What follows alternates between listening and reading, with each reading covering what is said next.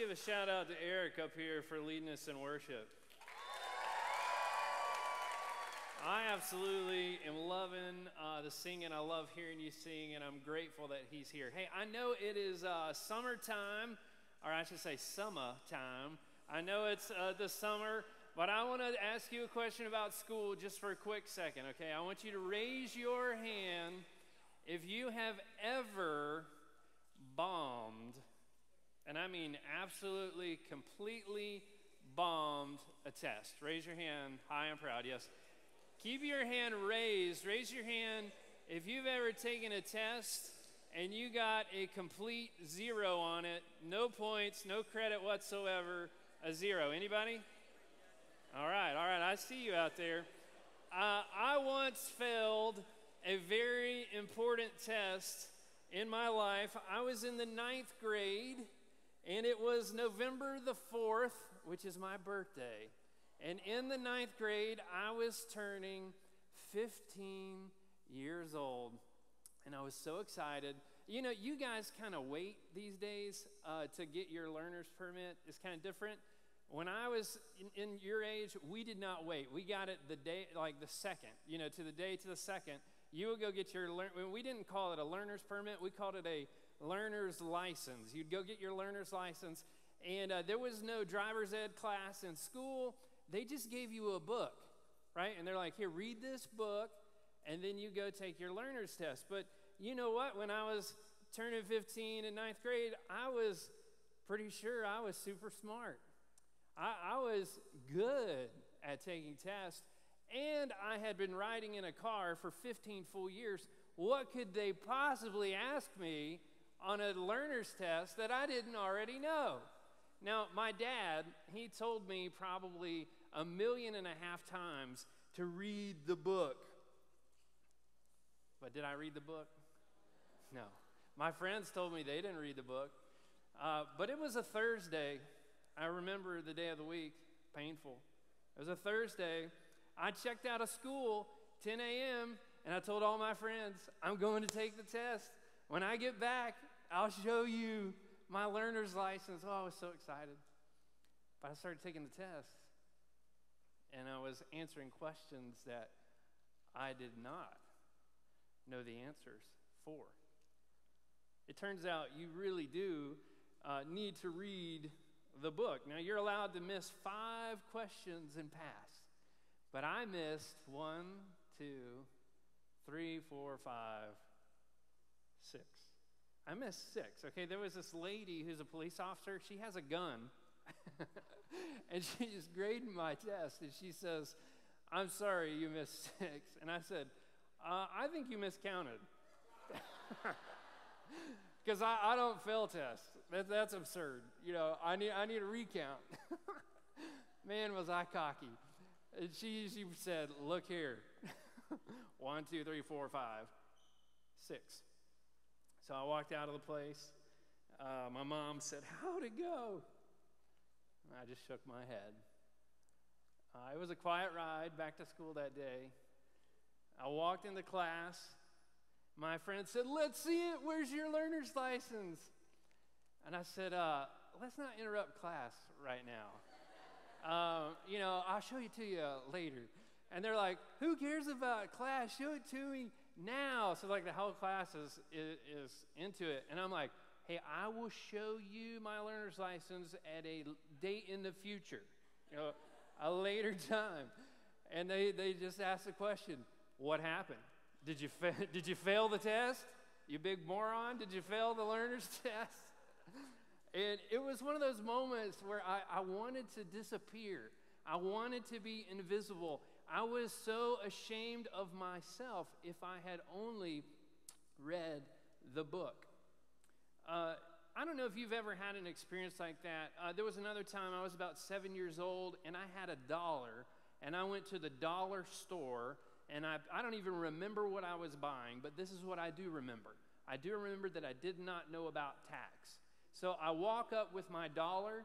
I've been waiting in line. There's a line of people behind me, and the cashier says it'll be $1.07.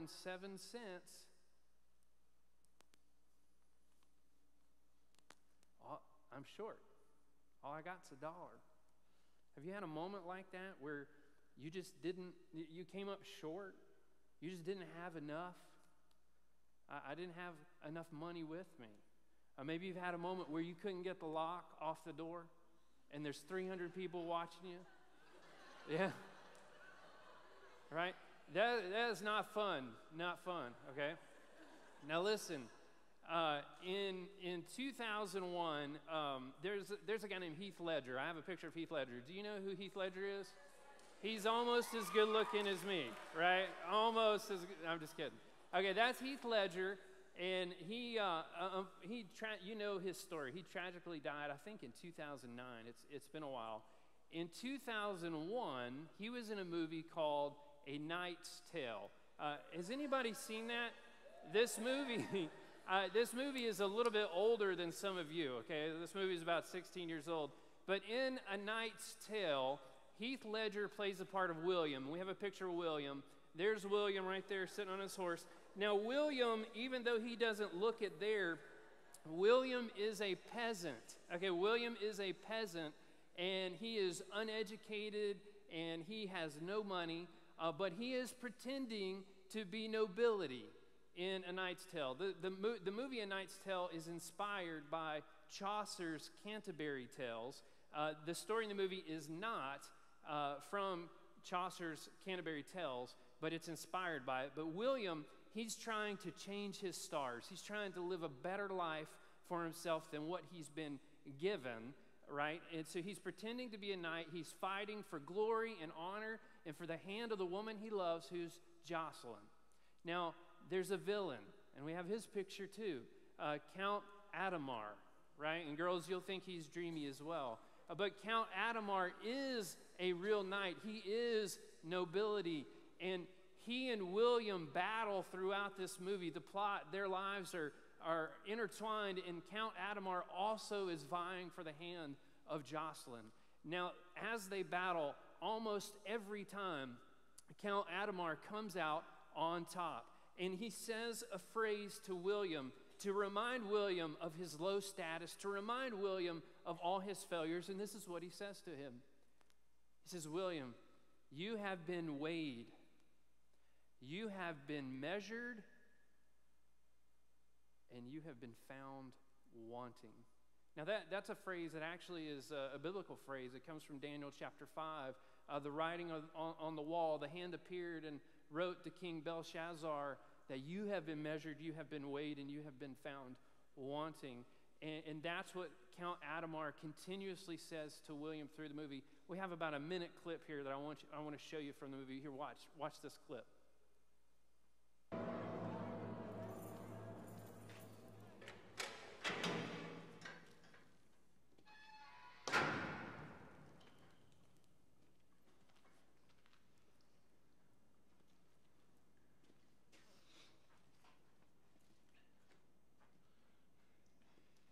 He that strives to touch a star oft stumbles at a simple straw.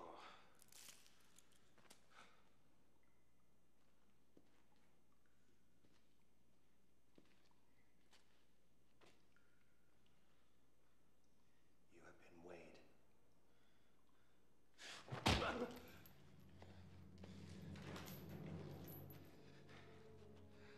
You have been measured. You have been found wanting.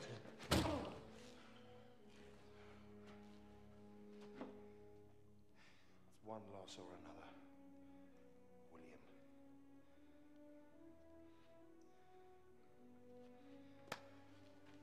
In what world could you have ever beaten me?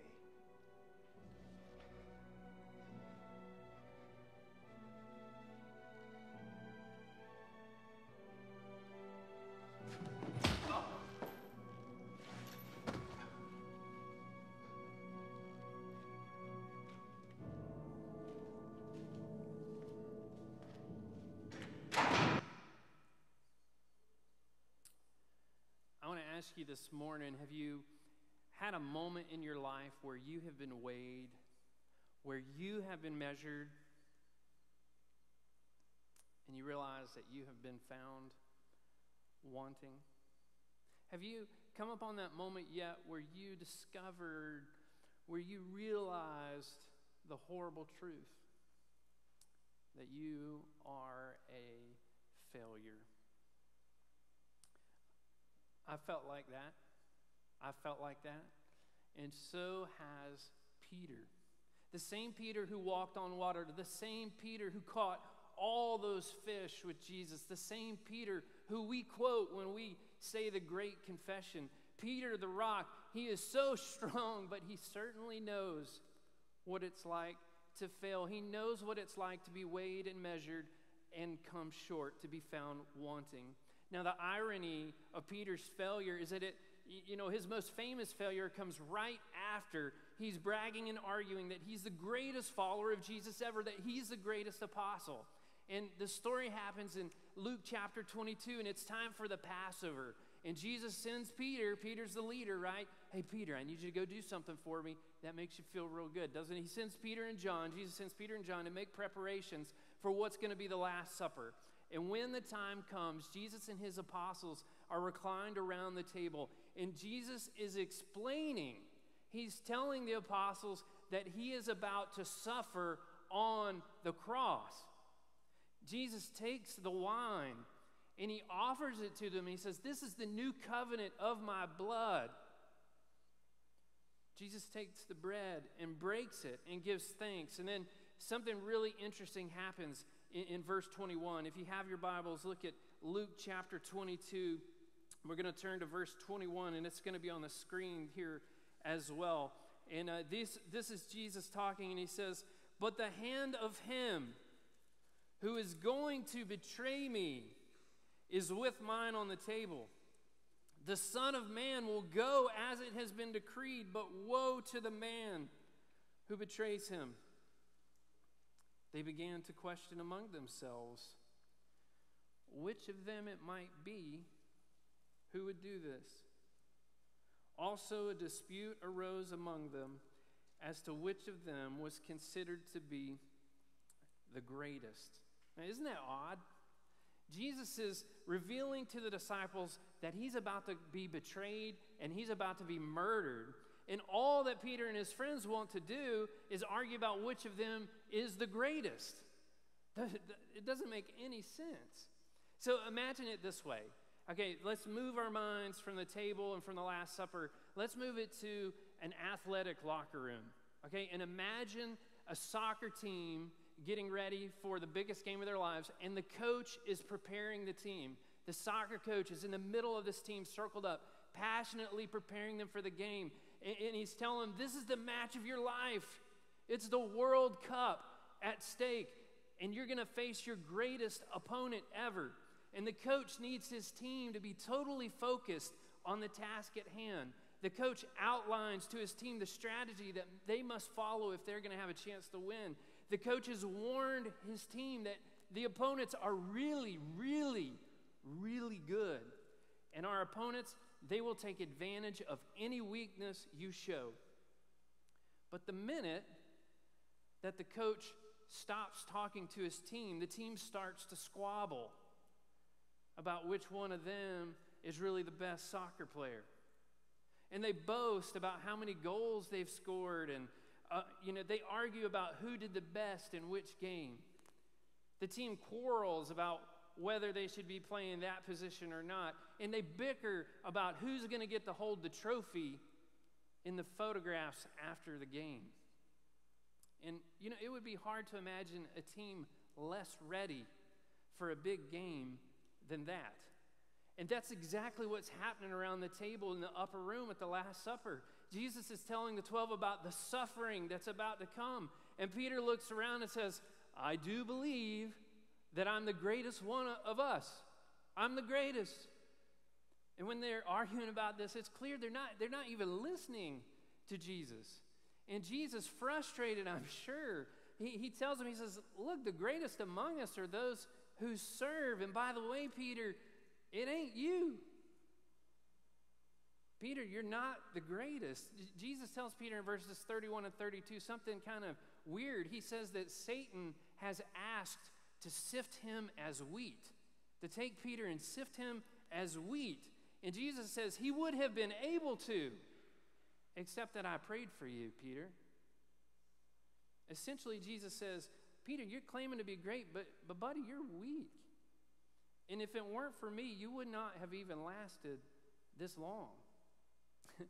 And Peter, God love him, he disagrees with Jesus.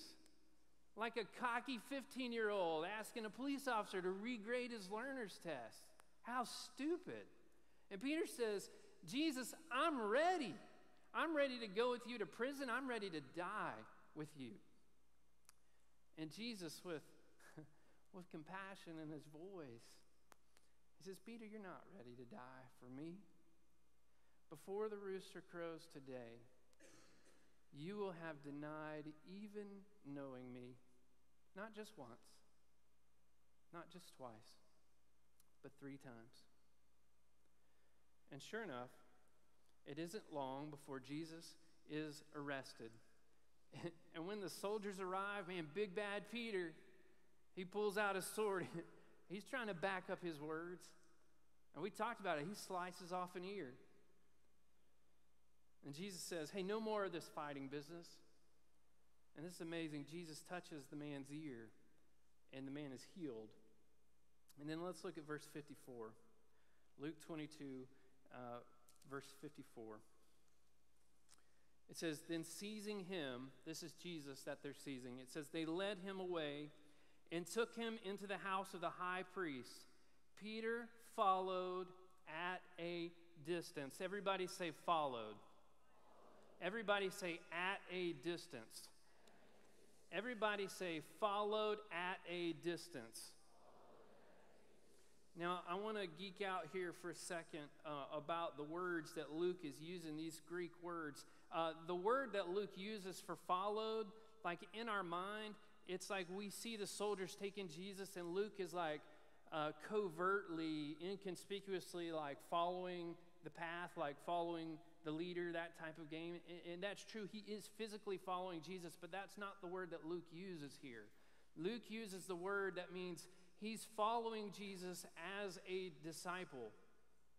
But Luke has added this phrase, at a distance, to it. And what Luke is saying is that Peter is still committed to Jesus. He's committed to Jesus, but at a distance. Peter's following Jesus, but from over here now, from afar, from far away. Now, I don't know about you, but that concept seems familiar to me. Following Jesus, but over here. You see, Peter used to be really close, but now he is still committed, but not quite. He's following from far away. And I think a lot of us here, I think a lot of us are the same as Peter. When Jesus is around, when we're with the church, when we're at camp, we sing and we shout, and we will follow Jesus at all costs, and we'll do crazy things for him, even draw our swords to fight. But then outside this church environment, we seem to blend in pretty well, not wanting anyone to identify us as having been with Jesus. We follow Jesus, but it's from a distance. We act one way in his presence, and then we play it cool the rest of the time. And in our story, Peter's trying to play it cool, but people keep noticing him. They keep remembering him. They keep recognizing him. A girl says, hey, aren't you the one that was with Jesus? Woman, I don't know him. I don't know him. And the man says, hey, you're one of them, right? No way, man. It's not me. I don't know that guy. And the third time, hey, certainly, hey, you have the accent. I hear in your voice the accent from Galilee. Surely you're with Jesus. And in that Galilean fisherman sailor accent with some colorful language, he says, dude, I don't know what you're talking about. It's not me. And it's in that moment that the rooster crows. As Peter is saying those words, the rooster crows, and Luke tells us that the eyes of Jesus turn to Peter and their eyes meet. And the eyes of Jesus that are full of sorrow, and the eyes of Jesus that are full of compassion, the eyes of the Savior lock with the eyes of shame, the eyes of Simon, the eyes of Simon Peter. Just hours earlier, Peter says, I'm ready to die with you. And now he has denied even knowing him. And Peter realizes he has failed. Peter's struggling to make sense of it all, and all he can do is run. He runs outside and he falls to his knees and he weeps because Peter's been weighed. Peter has been measured, and he has been found wanting. Can you identify with Peter? Can you relate? Have you noticed inconsistencies in your own life? And I don't mean like little things. I mean like big things. You know, have you felt so close to God, but then you live in this totally different life that you think nobody else sees?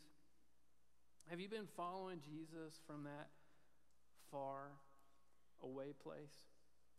You see, I know Peter's story well. I know his story because it's my story too. A story of hypocrisy, a story of inconsistent behavior, a story of failure.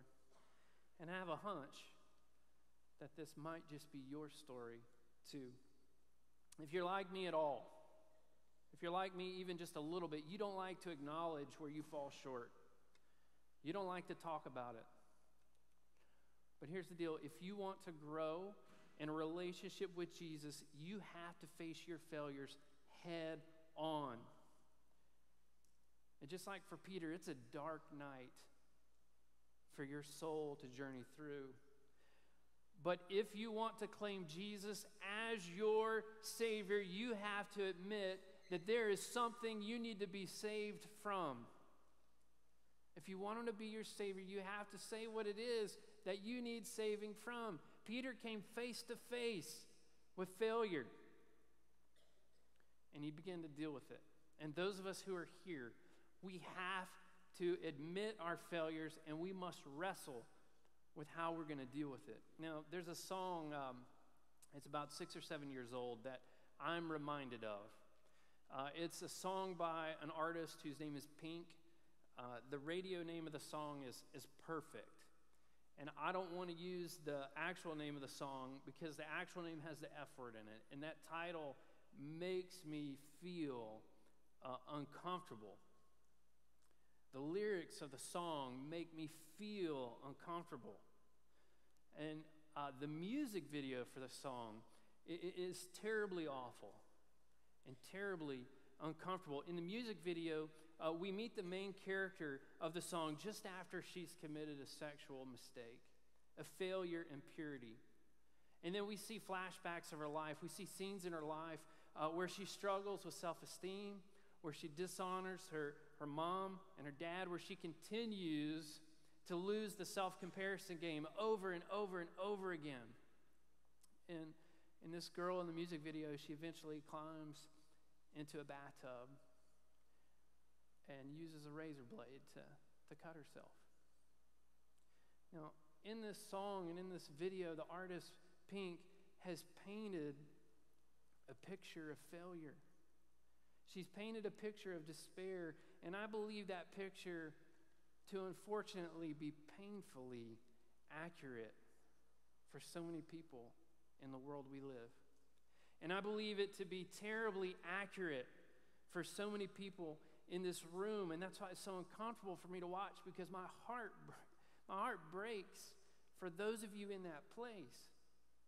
And you know, with all that's wrong with that music video, there's something in there that's true. There's something in that song that's true. And this is what the words of the chorus say. It says, "Pretty, pretty please, don't you ever feel less than perfect? Pretty please, if you ever feel like you're nothing, then you're perfect. To me, the writer of the song seems to think that admitting your failures and acknowledging your imperfection is, in fact, the path to perfection. How can that be true? It seems like a paradox. It goes against what's natural. How can what's wrong with us, how can admitting our failures be what leads to something good? Now, John Mark Romans, he's a pastor at our church. He recommended this book to me, and it's called Falling Upward. And you can already see the paradox in the title. How do you fall upward? But the author of this book, Falling Upward, says that you grow spiritually much more by doing it wrong than by doing it right. Let me read you a quote from this book. It says this: if there is such a thing as human perfection, it seems to emerge precisely from how we handle the imperfection that is everywhere, especially our own. What a clever place for God to hide holiness, so that only the humble and earnest will find it. Today, I want you to acknowledge your failures. I want you to talk about your imperfection, and I want you to call your failures by name, because I know a name more powerful than your failures. And it's the name of Jesus. Because here's the deal. When I've reached points in my life where I was desperate, where I was drowning in failure, I always expect Jesus to reject me. Isn't he going to be ashamed of me? But let me tell you, instead of rejection, instead of casting me out, Jesus says, finally, you've come. And like a dad who has lost his son, he runs to me. And he wraps his arms around me. And he welcomes me home. You know, we've been singing songs about the fierce love that Jesus has and how powerful it is. We've been singing that when Jesus is the cornerstone, that the weak are made strong. And students, I just want to tell you, when you're weak, run to Jesus. Run to him. Peter denied Jesus 3 times, and Peter had to learn how to deal with that. And you have to deal with your failures too. And students, the answer is not cutting yourself. Please hear that in a voice of love. It's not cutting yourself. The answer is not to drown yourself in alcohol. The answer is not having sex. The answer is not drugs. It's not painkillers. The answer is Jesus. When you are weighed, when you are measured, and when you are found wanting, that's just the place where Jesus is. And that's just the place that Jesus wants you to be. If I can encourage you today, it would be this: please trust Jesus. Trust him. Will you be so bold as to call out your failures in your life? Hey, if you need to weep like Peter wept, we're here. And we'll get on our knees and we will weep with you. If you are willing to talk about your failures, then we would love to wrap an arm around you and listen. Please don't hold it in. Please do not pretend to be perfect. Let the amazing grace of our Savior Jesus wash over you. And let it bring a peace. Let it bring hope. Let it bring love and joy to your heart. Will you pray with me? God, so many times